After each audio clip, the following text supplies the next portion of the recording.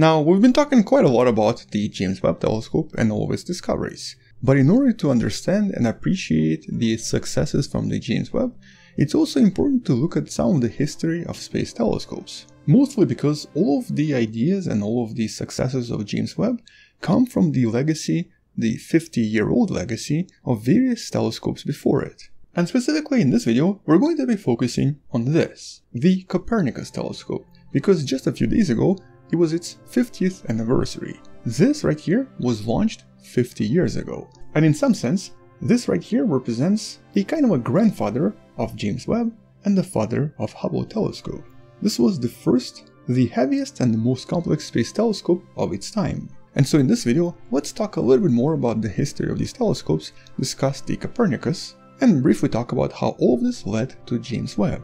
And so, I guess let's start with 1946. Back then, Lyman Spitzer that you see right here started to essentially speculate about the possibility of one day having some kind of a space telescope, very likely placed somewhere in orbit around the planet, and very likely being extremely efficient because it would not have to deal with the atmosphere of the planet. His initial ideas eventually led to some of the modern ideas behind the Hubble telescope. And as a side note, you might have heard the name Spitzer before, and that's because he actually has a telescope named after him, the Spitzer telescope, which actually operated for at least 17 years between 2003 and 2020 and was extremely good at analyzing various cold clouds in outer space. To some extent, this was also a kind of a father for the James Webb. This was an infrared telescope. But back then, in the 40s and the 50s, we still knew very little about the outer space and even our own solar system. As a matter of fact, back then, only one source of X-rays was known to us, our own sun. The scientists believe that the X-rays are actually kind of rare out there and it's going to be almost impossible to find them. But by early 60s, by 1962, this was proven to be incorrect.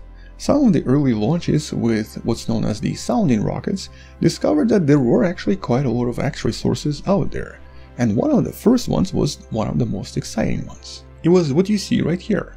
This is known as the Cygnus X1. Here's actually what it kind of looks like with some of the modern X-ray telescopes. This is with the Chandra X-ray Observatory. And today we are pretty certain that this is essentially the first black hole ever discovered.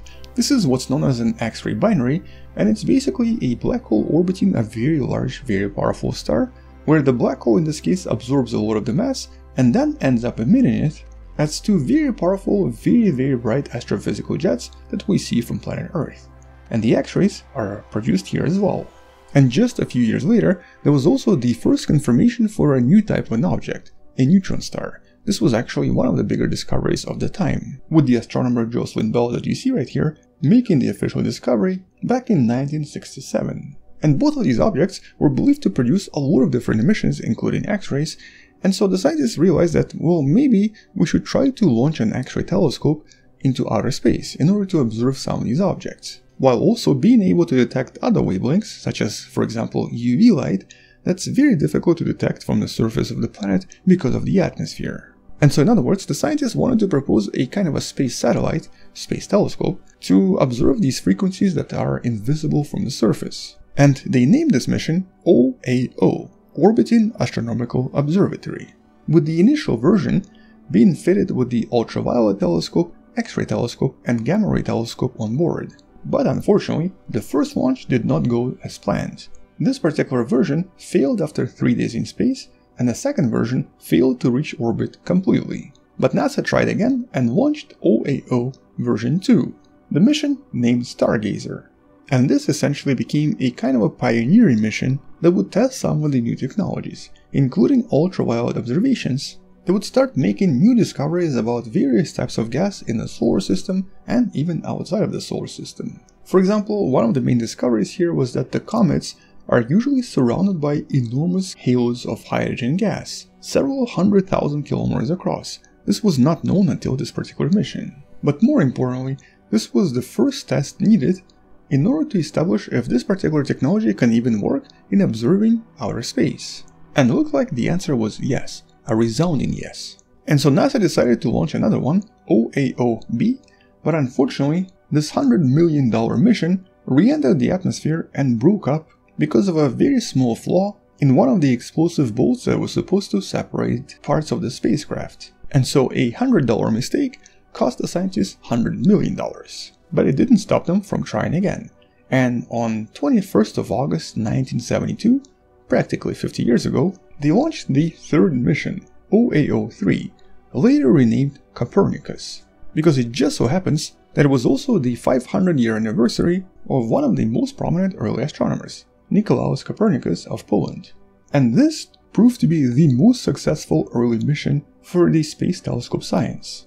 It lasted for nearly 10 years and was a major collaboration between NASA, the United Kingdom, and several other scientists from around the world. But more importantly, this was the heaviest, the most complex, multi-wavelength telescope produced at that time. It had the largest ultraviolet telescope, the most complex X-ray instrument, and was designed for longevity and to observe things that we could not see from planet Earth. And it just so happens that this telescope and the entire mission was also managed by the iconic Nancy Grace Roman. Known as the Mother of Hubble, pretty much all of the lessons and shortcomings on Copernicus helped Nancy Grace Roman design the Hubble telescope, with her also being the main driving force for not just continuing these missions, but actually literally forcing the scientists to come up with better, bigger, and more efficient telescopes for decades to come. So the only reason James Webb even exists is really because of her. And to commemorate her legacy, NASA decided to name the next version of the most advanced telescope entirely in her honor. It's going to be known as the Nancy Grace Roman Space Telescope, very likely launched sometimes in 2026, maybe 2027.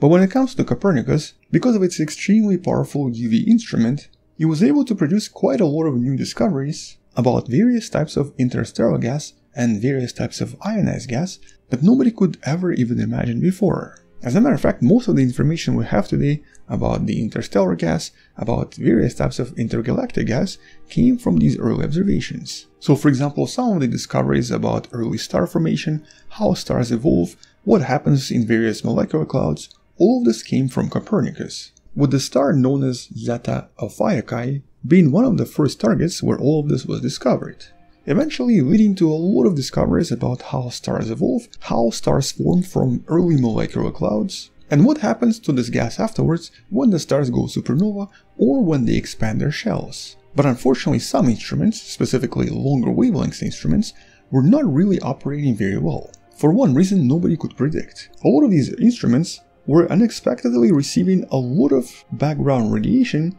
coming from the region known as geocorona, a kind of a comet-shaped cloud of hydrogen surrounding our own planet. And as the scientists later learned, this actually ends up scattering a lot of the UV light and a lot of other emissions, making certain observations slightly difficult, but also obviously causing certain other effects, such as, for example, bombarding the moon with all of these charged particles, which then create new compounds on its surface. We actually talked about this in some of the previous videos that should be in the description. But because of this discovery, all of the future telescopes then included a kind of a special filter in order to avoid this interference. Furthermore, some of the early experiments have also finally confirmed the existence of mysterious pulsars, the objects that were only seen in radio emissions prior to this. And this was also the first confirmation that neutron stars were real, and so were the black holes. The first pulsar ever confirmed was this one here, X Persei, a pulsar that moves really slowly. It takes about 14 minutes per pulsation. This was also the first time ever the scientists were able to observe an actual explosion of a white dwarf that produced a nova observed in 1975. And so a lot of these phenomena that we kind of take for granted today were actually still a huge novelty back then, with the scientists actively trying to understand and explain what they were observing. But in 1981, this observatory was officially retired, even though technically it's still orbiting somewhere around the planet. Nevertheless, its observations had a profound effect on science and on astronomy as a whole. The actual observations have been mentioned in at least 600 different scientific papers, and in those 9 years, it was able to observe over 400 unique objects, discovering a lot of new concepts in the process. And following its retirement, all of the scientists from this mission then started to work on the Hubble telescope, which eventually launched approximately 10 years later. But naturally, after the Hubble telescope and all of the lessons learned during this mission, we now have the new generation, the James Webb Space Telescope, to some extent making this the father, and this the grandfather of James Webb. And so it's kind of mind-blowing that we had over 50 years of space telescopes operating around the planet, providing us with so much data that would be otherwise invisible to us. In the process, helping us discover so many strange and unusual phenomena we never knew existed. And, more importantly, providing all of these lessons that can now be used for future missions. And so I can only imagine what we're going to be able to observe in the next few decades. Assuming, of course, there is a continuous interest in these scientific missions, and all of the future missions can get necessary funding to continue the incredible legacy of all of these beautiful telescopes. And so, I guess, happy anniversary, Copernicus. It was launched just over 50 years ago, and it led to everything we have today. Most of the understanding of the universe we have was really thanks to these early observations and thanks to these incredible missions. But because of all of the recent successes from the James Webb, I wanted to make sure that we don't forget Copernicus and all of its successes as well. On that note, thank you for watching, subscribe, maybe share this with someone who loves learning about space and sciences, come back tomorrow to learn something else, and maybe support this channel on Patreon by joining channel membership or by buying the Wonderful Person t-shirt you can find in the description.